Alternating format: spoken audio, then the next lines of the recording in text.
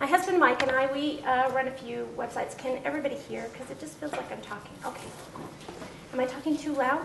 No. You sound good. We run a few websites, and I do all the content for them, and Michael takes care of all the server maintenance and such. So we've really done a division of labor as far as that's concerned. And I've talked to quite a few of you. It looks like we're about 3/4 bloggers and 1/4 programmers and computer web people. So I'm going to try to work for both of those.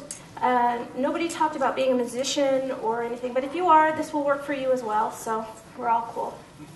About a few years ago, it was more than 3 or 4 years ago, actually, I suffered through a really horrible version of writer's block, where I just could not write a sentence to save my life, and it was horrible.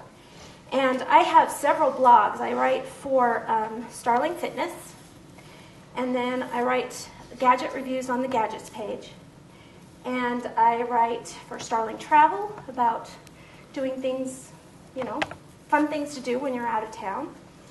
And then I have a personal blog, which I didn't worry about too much, but that I couldn't write. Even on my personal blog, I couldn't write. And it's called Pick Me. And then I have a fiction blog that I write for once a week called Meriton, about a little town that's not too far away from a ski resort that probably is quite identifiable if you've ever lived there. So in order to keep up with all of those, I had to write 7 entries a day, Monday through Friday. And I got to the point where I couldn't write an entry in a month, much less 7 entries a day. And it was heartbreaking for me because it's not like I didn't have ideas. It's just it's like they couldn't come out of my fingers. And I truly felt like someone had stolen my mojo, like Dr. Evil had come and taken whatever magic thing that made me able to write before, had taken it away from me. And if I just could find that little jerk, I could get it back. But unfortunately, I couldn't find him, so I had to get it back on my own. Now, I'm here to tell you that no matter who you are, no matter what you do creatively, you can get your mojo back. And I can tell you how to do it. Fortunately, this sort of thing happens to everybody. To writers, painters. I mean, there are famous people who have talked about not being able to create. When creating was so easy for them before, all of a sudden it doesn't work. Now, my biggest problem was that whenever I read a book on this, you kind of had to believe in God or the universe or the muses, which if you believe in those things, great on you. Because there are tons and tons of books, hundreds of books that will tell you how to placate your God or to make sacrifices or whatever it is. But it doesn't work for me because, unfortunately, I'm missing that gene or whatever it is that makes you believe in God. So all of this stuff that I'm going to show you will work no matter whether you believe in God or not. So there's nobody to placate, just yourself, and you can start working on it today. Today. After this presentation, I'm going on this regimen, actually. So, what you need to understand is that somehow you've injured yourself. If you're feeling blocked right now, and you feel like you want to get out of Dodge, and you want to leave town, and you want to hide from your work, or you want to wish that blog never existed, or you just want to delete it, if you're feeling like that, you've injured yourself.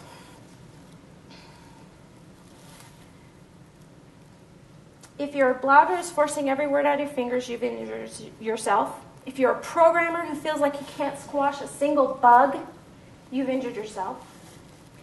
And if you are a photographer who can see beautiful things all around you but can't get them to come through on the camera, you've injured yourself somehow. And just like that runner who snapped his tendon, you need to be gentle with yourself at this time.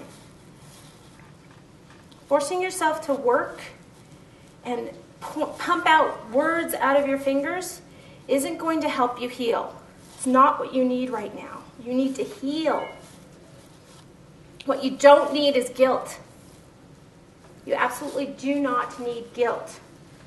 Instead of beating yourself up about all the work that you haven't done, what you need is sympathy.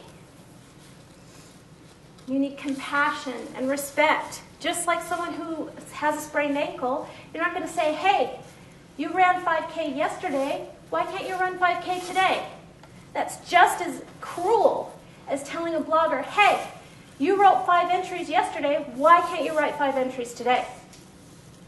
You got to be careful and gentle with yourself, and you need to heal yourself just like that runner. Exactly like that runner. You'll use the exact same techniques. You can heal you can heal yourself with rest, ice, compression, and elevation. So when you've sprained your ankle, they tell you to rest, put ice on it, wrap it up, and elevate it. This is exactly the same because your creativity is a muscle, just like your hamstrings and all those muscles that are not in my head anymore. Anatomy was so long ago. Okay, so let's go over these in detail. Rest. Okay, when I was dealing with my writer's block, Mike said, Laura, you need a break. And I snapped at him. I went Cujo on him. I was like, need a break? I don't need a break. I've been taking a freaking break for like 3 or 4 months. I haven't written anything for over a month. But not being able to create is not the same as not creating. It's not the same as consciously stepping away from your work and saying, I'm not thinking about that right now. I'm not even going to work on that right now. So you need to take a step away from whatever is you're blocked on for at least a week. Now, if you're a programmer and you program for someone else, or you're a writer who writes for someone else, you need to save up those vacation times so that you can take a full week off, preferably 2 weeks. I took a month, but I have the luxury to be able to do something like that, but at least a week or 2 weeks away from your work. And I want to make sure I don't miss anything. Without guilt, because we crushed guilt before. The most important thing is that you're taking a rest from work without guilt. That's the most important thing during this time. Now, the second step is ice. You need to put all your current projects on ice. Just like you would ice your ankle after a sprained ankle, you need to put it on ice. You don't have to finish them. You don't have to finish those projects. If you're a blog writer, sorry to break it to you, but your blog readers aren't going to miss you. No matter how popular you are. During that 3 months that I was gone, I had 2 comments. One was like, what's happening? It was on the fiction blog, where it's like, what's happening to Randy and Sierra? They haven't posted for weeks. And one person and then another person on Starling Fitness. So no matter how many hits you get every day, they're probably not going to notice that you're gone for a week. So, plus you're having trouble writing anyway. So it's okay to put your projects on ice. In fact, some people never recover from this and quit completely. And it's okay to never come back to it, but you can always come back to it later. Now, if you're a programmer and you work for someone else, that's a little harder. And that's why it's especially important to gather your vacation time so that you can take some time off. But for now, put all your projects on ice. Now, the third step is compression.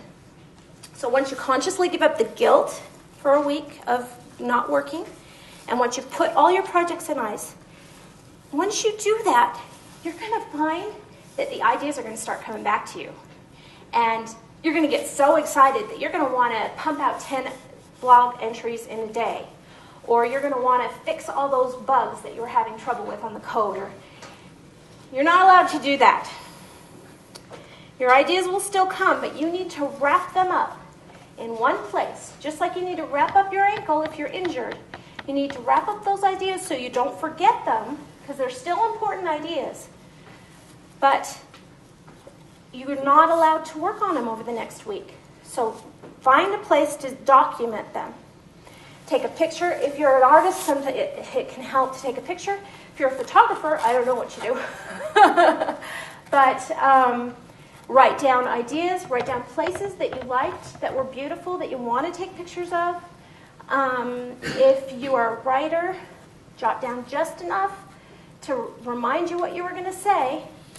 If you're a programmer, jot down just enough so that you remember how to squish that bug, but don't work on it. And by all means, do not turn these new ideas into new projects to feel guilty about.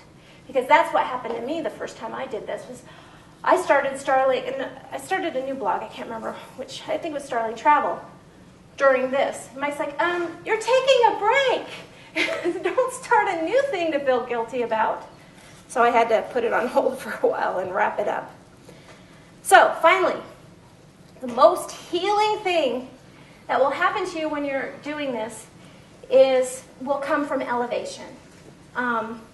Now, there are literally hundreds of ideas out there on elevation, and since you're not allowed to write or draw or program or take pictures, what are you going to do with yourself for this week and a half? You need something to do with yourself to heal what you've broken and to refresh your feeling of creativity. And these are ideas on to do that. Now, I'm only going to show you in detail the few that have worked for me over the last 4 years or so, but there's literally hundreds if you go looking in books. So the first is to totally immerse yourself in the art of others. So Josh Billings said that about the most originality that any writer can hope to achieve, honestly, is to steal with good judgment. So immerse yourself in the art of others. If you can't create, look at what others have created. So writers should read, painters should visit museums and buy art books, photographers should get those photography books or go to an Ansel Adams exhibit. That's the only photography exhibit I could tell you about. Sorry. Programmers should look at code libraries. Really immerse yourself. Musicians should listen to music. Really immerse yourself in what other people have done within your field. This is one method of really rejuvenating your feeling of creativity. But remember, you'll get new ideas, but you still need to rest during this time. You're not allowed to create, just to listen, to read, to look at pictures. Now, another one is the complete opposite, is to go on an art fast. Absolute opposite. No books, no magazines, no TV, no museums, no music of any kind, no Twitter, no computer. That's my biggest input of media, to go on a complete media fast. You can do anything, but you have to stay away from media. Here's some ideas. When I did this, I cleaned my house, I visited family, I organized the house, I exercised, I paid bills, I helped Mike learning about the server and how to update it and do the technical programming sides of things, which probably technically I shouldn't have done, but to me, that didn't seem like writing, so that seemed okay in my ideas. What you need to do is really let yourself get hungry for it. Mike and I inadvertently did this to ourselves when we went to Hawaii. We stayed at a resort that didn't have TV in the room, our car had a radio, but the radio didn't work up in Honolulu because you couldn't get any signals. We had no TV, no nothing, no internet access. Plus, compounded with that, we were immersing ourselves in nature and a different environment. So we had a trifecta of creativity explosion after Hawaii, and we blamed it on Hawaii. We probably could have done that right at home if we had just gone on a media fast at home. So there's a way to do it without... Now, another thing is bathe yourself in a different kind of art. Oliver Wendell Holmes said, that if you take a music bath once or twice a week for a few sessions, you'll find that it is to the soul what the water bath is to the body. Now, what this is this is a very similar technique to the first one, except immerse yourself in a different kind of art. So, instead of writers reading, you're a writer, so you should be doing something different, like looking at art at all the museums in the city, and looking at art books in every bookstore in the city. If you're a programmer, you don't immerse yourself in programming languages. You immerse yourself in music. Take a music bath and listen to everything on your iPod. Have you ever done that? Like, my iPod's so big it would literally take over a week to listen to everything on the iPod. And that's something that you can do. But it's different because you do it in a completely different art medium than your own. So, I do that while I program. yes, and that is a good technique to do it. I need to not have, when I'm writing, I need to listen to music that doesn't have words, though. And the next idea is to expose yourself to nature, which is what Mike and I did in Hawaii when we were visiting there. Jane Austen said in her book, Mansfield Park, she said, "One cannot fix eyes upon the commonest natural productions without finding food for a rambling fancy." This is probably not what she meant. But honestly, you don't need to spend a lot of money to expose yourself to nature. You can take a hike in the canyons. We've got Timpanogos up there and all the mountains and the canyons up there. You can take a drive to a local wild area like Antelope Island, the Great Salt Lake, even up to Bear Lake. That's not too far away. You can visit the local zoos and the aquarium. There's Hogle Zoo, and we have that living aquarium place that has the penguins at it. It's another way to expose yourself to nature. Take a drive through the desert. Meriton was born completely of driving. It was founded completely driving from here to Oregon and back is where it originally came from. Because we took a drive for something for Mike, and by the time we came back, I had a new blog that I was starting, fiction blog. And another thing is just take a walk to a nearby park. So during your week, you don't necessarily have to spend a week in the woods or 2 weeks in the woods like Henry David Thoreau did. You can just personally just go up to the mountains. There's a wide variety of things that you can do inexpensively to rejuvenate yourself. Now, another idea is to travel to a different locale. So this was that third thing that Mike and I did in Hawaii, was to go to a different place. And almost every famous artist has an experience that has changed them like this. For example, George Harrison from the Beatles went to India and came back, and all his music was completely different when he came back. Paul Simon went to South Africa. He came back, and Graceland was the product of that.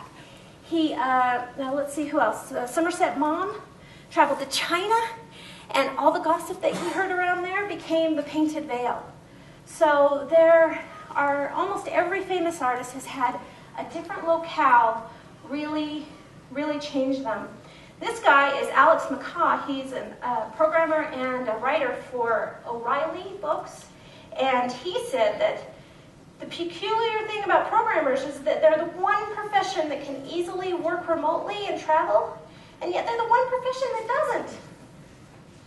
Of course, there are exceptions, but on my travels, I didn't meet another programmer who did anything similar, and it's a sad state of affairs. My message to fellow programmers is to stop making excuses, man up, and do it. And honestly, to travel to a different locale, you don't need a lot of money. And you don't need to go very far. We are here in Salt Lake mostly, so you can call a friend in a different city and say, "Hey, I'm feeling a little crazy right now. Can I come sleep on your couch?" And they'll probably say, "How crazy are you feeling?" Once you convince them that you're not going to hurt them, you can very, very inexpensively go to a different town, sleep on someone's couch, and really immerse yourself in the culture of a different area. Now, not everybody can do that. Not everybody has friends in different places with couches. So one thing that you can do is, we live in Salt Lake, so we could go to a smaller town like Heber or Fairview, some small and close, and really immerse yourself in that tiny little town. That's what happened when I went to Oregon and Meriton, although it's not, all the gossip is from somewhere else. You can also, we live in Salt Lake, let's go to a bigger city, like Denver. Denver's a drive away, one day's drive away. Los Angeles, one very hard day's drive away. And you can completely see a different life. Even though you go to Denver and it looks very much like Salt Lake, it's actually a very different feel. It's got a different vibe. Now, if you eat at Applebee's every Tuesday night here, don't do that when you go to Denver or to Los Angeles. Really immerse yourself in that city, whatever city it may be, and talk to the locals. Some of the best books written are gossip from other places. So, and that's, everybody loves to hear gossip. So, okay, now, there are tons and tons of other elevation ideas. I haven't tried these ones, and you'll understand why in just a second. The first one is to take a vow of silence. That ain't never going to happen for me. I'm just never going to be able to do that. But for some people, they find that their creativity flows when they block the ability to speak. Now, for some of us, we don't talk a lot in person, but we talk a lot other places. We talk on Twitter, we talk on Pinterest, we talk on Facebook. Taking a vow of silence from those places might be very helpful. I haven't tried it. I can't vouch for it, but a lot of people really live by the vow of silence. Another thing is to learn a new sport. So sometimes getting in your body, like doing something physically, really helps your brain. I know when I'm having trouble, if I take a walk, it really helps. But really immersing yourself for that week or 2 weeks in learning how to ride a mountain bike down steep hills that will kill you, or learning how to, run for 5 minutes without dying. Those sorts of things will really get you out of your head and into your body. And who knows if you ever use that sport ever again? If it gets your creativity running again, awesome. That's great. So, another idea is to do volunteer work. Not only do you get juicy, wonderful gossip from those sorts of places where you do volunteer work, you get that feeling of doing something good for somebody else. It's like feeding the soul or something. I know a lot of people vouch for this. I'm horrible and evil, and I will never do volunteer work. Sorry. Another thing that people talk about is learning a new language. That's probably why Somerset Maugham had such creativity boosts when he went to Tahiti and when he went to China, is because he had to learn these different languages for the areas that he was visiting. And sometimes, especially if you're a writer, sometimes trying to figure out how to speak in another language makes speaking in your own language more enlightening somehow. And so a lot of people, me personally, I actually tried this a little bit and it helped because all I wanted to do was learn how to say thank you and here's your tip and hello and goodbye in Vietnamese to the girl who did my nails. And just learning that and helped me creatively. I mean, I didn't go through a whole 2-week process. I just learned a couple phrases and that helped me. Learning a whole new language is another way to get way better. And finally, finding Jesus. There are so many artists who have had enlightenment. They've found some spiritual thing that has helped them creatively. I've never been able to do this, but for the people that it works for, they rave and rave about it. So if you can do it, more power to you. That's great. You're lucky. I wish I had that. So, now you've had your week or 2 weeks off, and you're actually feeling a little better. And you've wrapped up your ideas, and you've got some ideas that you want to work on, and you're excited. Yeah, calm down. You need to ease into work, or you will injure yourself again. We don't want that. Do not assume that you can do as much after this as when you were before you got injured. That would be like asking that guy who snapped his tendon to run a 5K right after. He's not going to do that. He's going to start walking first a little bit, and then he's going to run for maybe a minute, and then walk, and run for a minute, and then walk. He's not good, and that's what you need to do with your creativity. So when I did this, I took it really slow. For the first week, I wrote 1 entry a day. And even though I needed to write 7 entries a day to be caught up in my mind, I only wrote 1 entry a day. And I wanted to write, because I had so many ideas, I wanted to write 15 entries in that first day and get a backlog going so that I wouldn't have to, just in case this happened to me again, I wouldn't be out of ideas. And I didn't. Mike was very good at blocking my access to our blogs. So once I wrote I wrote 1 entry, and I had to quit at that day. And I did that for a week. And then the next week I wrote 2 entries and quit for the day. And then I worked back up to 7 entries a day. And that really helped me. Now, if you're feeling blocked again, because if you accidentally write 15 entries in one day, because it felt really good and you had a lot of good ideas and you were doing really good, squashed 15 bugs that day, and the next day you're feeling blocked again, go right back to rice. Go back to resting and putting your ideas on ice for a little while, even if it's just for one day, and documenting your new ideas, wrapping up your new ideas, and do some sort of elevation thing, even if it's just a quick one for one day. You need to treat yourself with care and sympathy and respect, because this is hard. Being creative every day is hard work. And to other people, it doesn't look that hard, because you just sit down and you draw a picture. Or you just sit down and you whip out 1,000 words in one day, and people are amazed. And it's hard work, even though it doesn't look hard from far away. So be nice to yourself, which is something that, me working for myself, I'm the worst boss I've ever had, because I'm way meaner to me than I would have ever put up with another boss being. So you can get your mojo back. You can. I am here to tell you that if you felt blocked and you felt like you want to quit, and that maybe I'm out of ideas, maybe I said all the things that I need to say.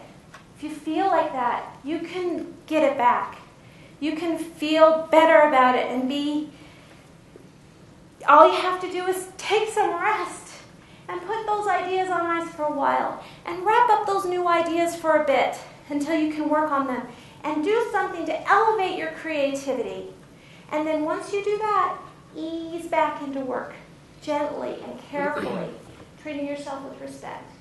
If you do that, you will be able to create for your entire life, and you'll be like Grandma Moses, doing pictures even at 120 years old or 106 or however old she was.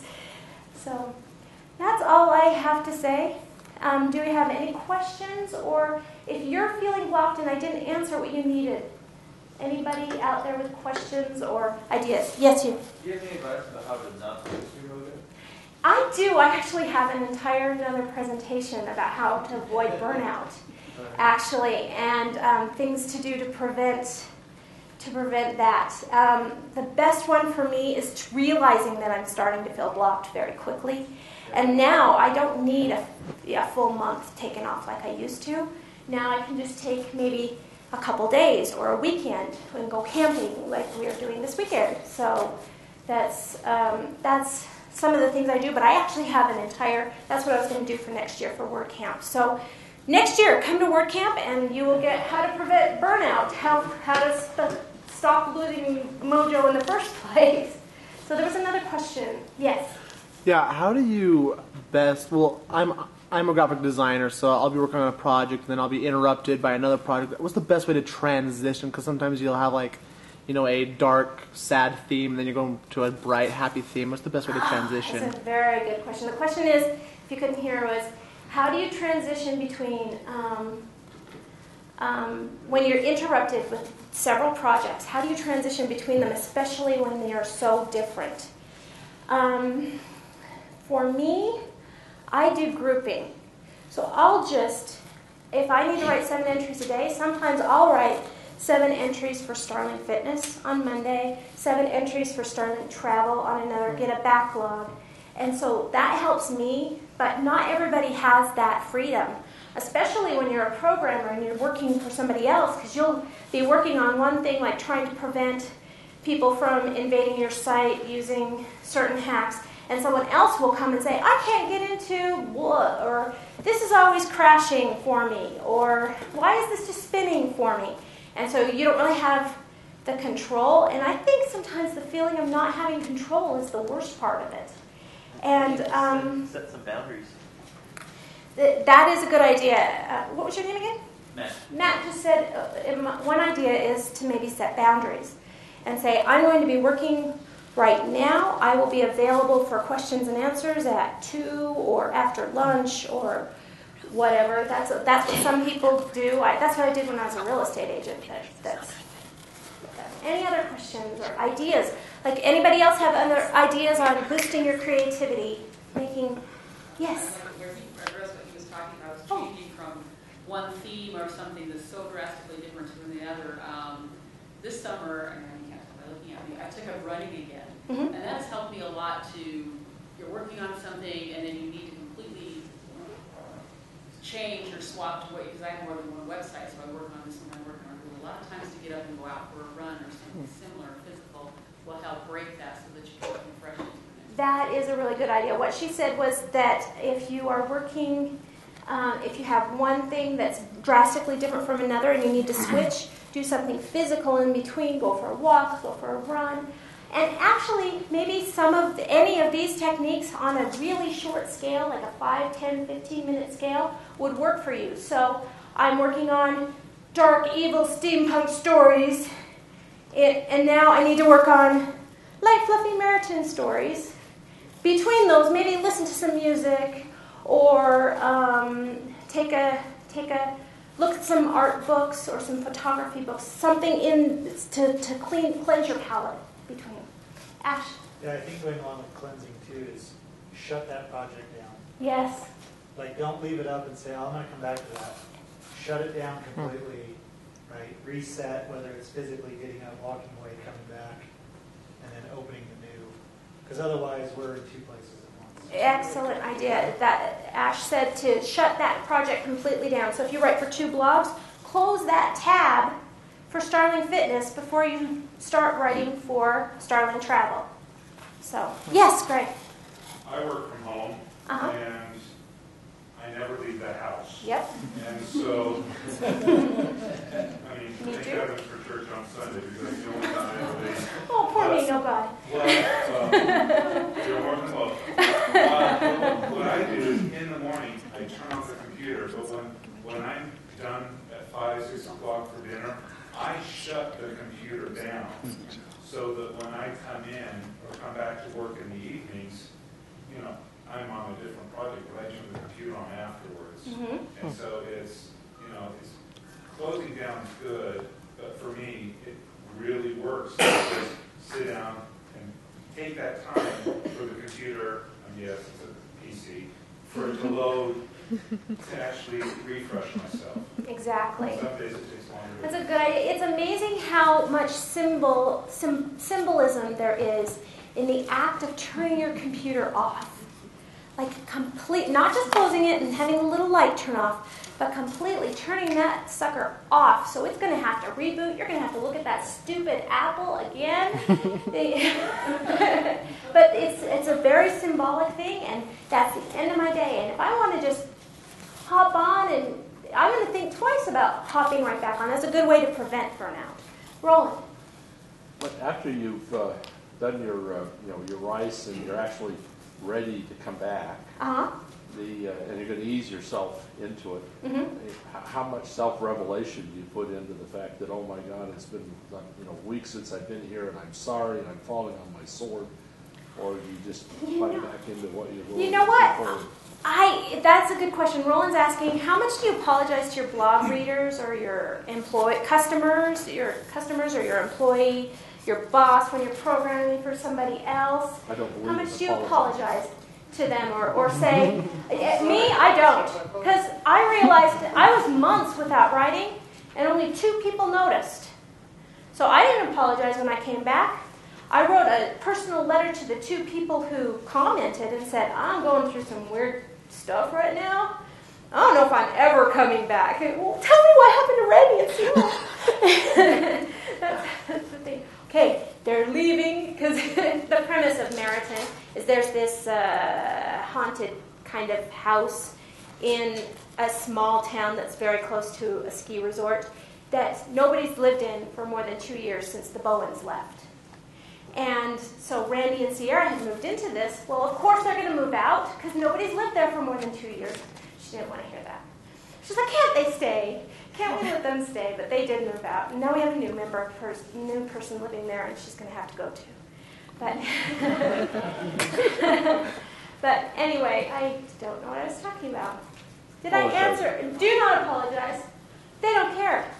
I know that sounds horrible because they don't miss you when you're gone. But it's also very liberating because they don't miss me when I'm gone. And as long as they subscribe to me on RSS feeds, I'll show up again in their lives. It's not like they're going to forget I was there. I'm going to show up on Google Reader or does Blogline still exist? Well, who's using it? Is Google Reader the only one in town, or is there something else? Oh, Lordy, that's not safe. Monopoly. Yeah. I liked it better before they did that Google Plus thing. But anyway, don't apologize. They'll find you again. If they liked you before, they will be delighted that you're back. And if they didn't catch that you were back for like a couple of weeks or months or whatever, they'll have a whole bunch of stuff to read. And they'll be so excited about it. So I never say, oh, it's been so long since I've written here. I just immediately start right back in. So, any other questions? I thought I saw a hand over here. Yes. I didn't talk to you before. What's your name? My name's Yvette. Yvette, hi. I think it's okay to acknowledge that you were gone, in case somebody is coming back to read it. But then if you just focus on what it is that they want to read, nobody wants to read a long apology and excuses, but and if it's like in a business situation, then you just say what you're going to do to not let it happen again, and say that the break Really helps. Yeah. Yeah, and there are a lot of people who apologize. I mean, there's always good manners to apologize. I was raised in a barn. Don't listen to me. So I don't know. I never apologize. I just assume that they're going to find me if they lost me. And if I'm still on their RSS, I'll show up again and they'll be, oh, hey, she hasn't written in a while. That's awesome. Hey, Laura, glad you're back. So, anybody else? Okay, that's all I got. Wait. I was just saying for me, and a lot of people don't understand this about me, but I take power naps occasionally. And I'm like, I kind of have the afternoon goal sometimes where I'm working productive in the morning and then in the afternoon I kind of start to go into that lull. That's where I'll be in the afternoon. But for me, like, people think, well, how can you possibly sleep for 15 minutes and not make a difference? A doctor actually told me this. You raise your feet up and you make sure that you're warm, like just a light blanket or something. And you raise your feet up. I usually just put my feet up on a chair or a couch or my bed, wherever I am. And because of that position, the way the blood flows, it doesn't allow you to sleep.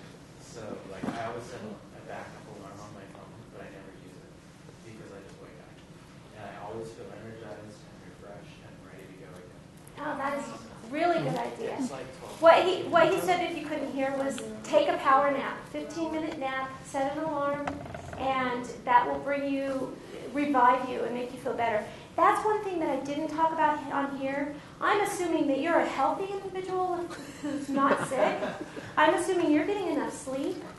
All of those things, not getting enough sleep, not having trouble with your digestion or your heart palpitating or all those sorts of things can cause a wide range of interruptions into your creativity.